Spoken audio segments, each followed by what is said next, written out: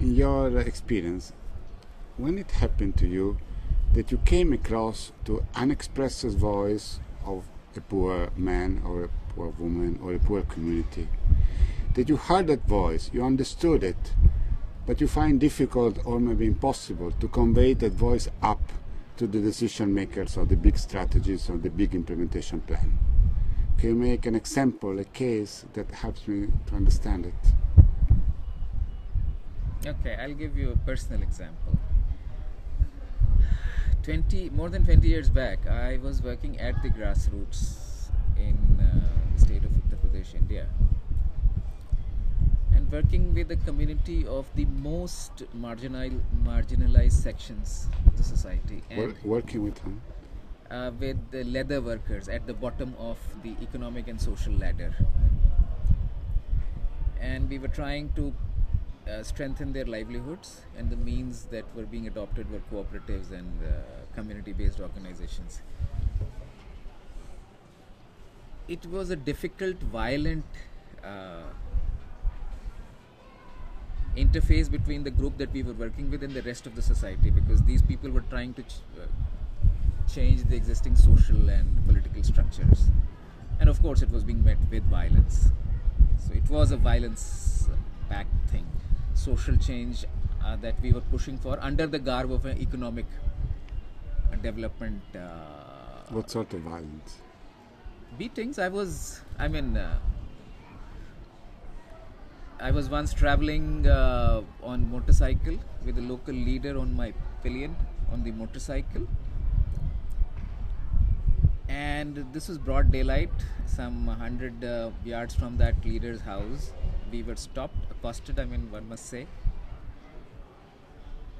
and then we were attacked with guns and knives and all that. The local community leader who was riding pillion was cornered and he was killed in that attack. I was left for dead. But I've been through that kind of violence. So when he was killed, he died, I was left for dead. This thought that, well, he has two big gashes in his head, so he will die. So, okay, let's carry on. What is a gash? This big, where the wound opens up and blood is oozing out. Big one, it is a gash. With a knife? No, with the butt of a rifle. The wooden part of it. So they just held the barrel and hit from that side. So anyway, that is not the point of the story. The point is that this kind of violence was happening. In the process of social change, there were people were being beaten up, people were being killed. We as project holders weren't. It was the first time that I was attacked, but otherwise we were quite safe. But the local community that we were working with, that was at the forefront of the violence.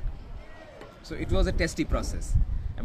You go forward, you get hit, and then you retreat, and then somebody else takes a few more tentative steps, goes forward, gets hit, then comes back, and the process is going on all the time. So my point is that we were trying to push for all these kind of economic and social changes, and then somewhere after the project had been in operation for about 8 or 9 years, I don't exactly remember, and I'd moved on from the project. The project closed down because of the funding ran out, and also the project management just couldn't, intellectually we couldn't take it forward, what to do.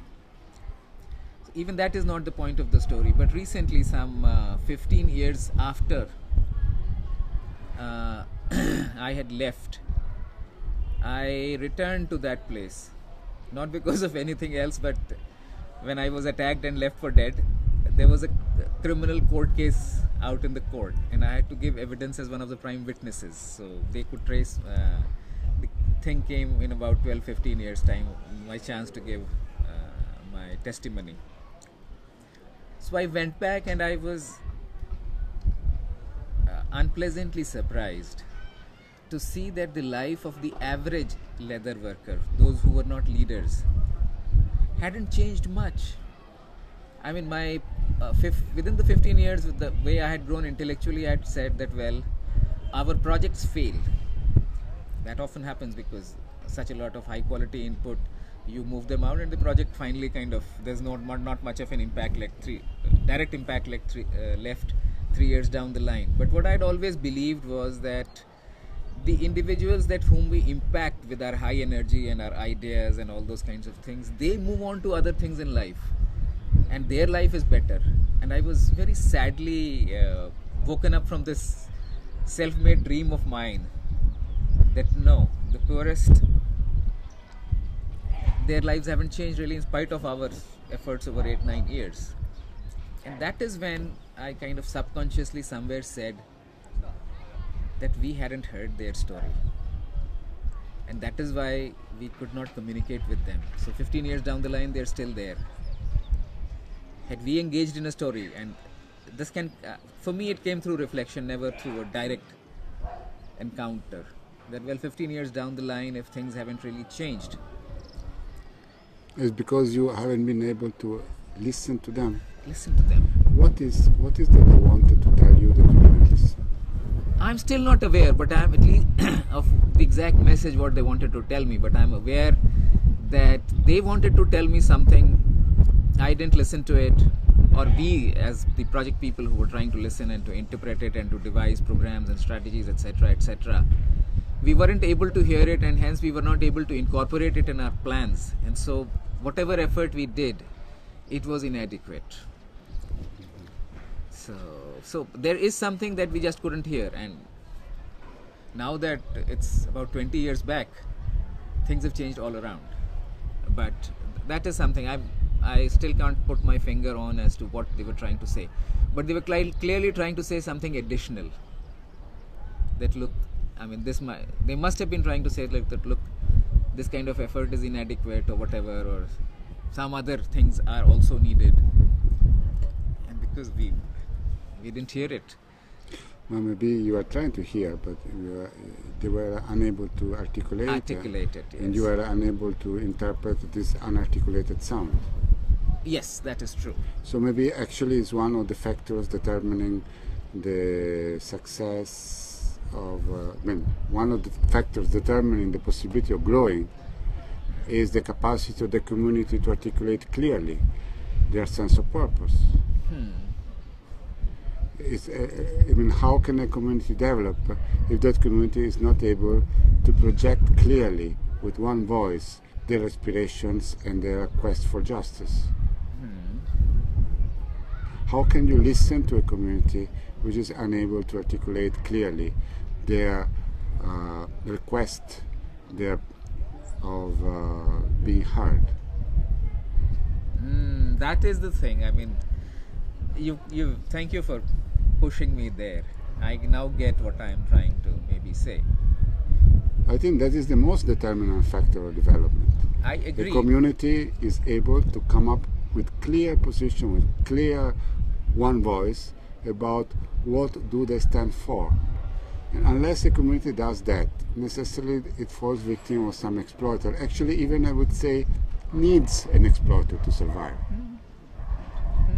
It's only when you come up with one voice, with one dignity, with one stand, with a cultural entity that you can raise up, and then you, at that point, the exploiter is not needed.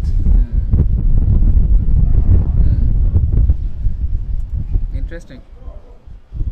What I'm trying to say is that whenever as a development professional I've gone and tried to listen to their voices, the grammar of that language has been imposed by me. I've never bothered to give space for their grammar.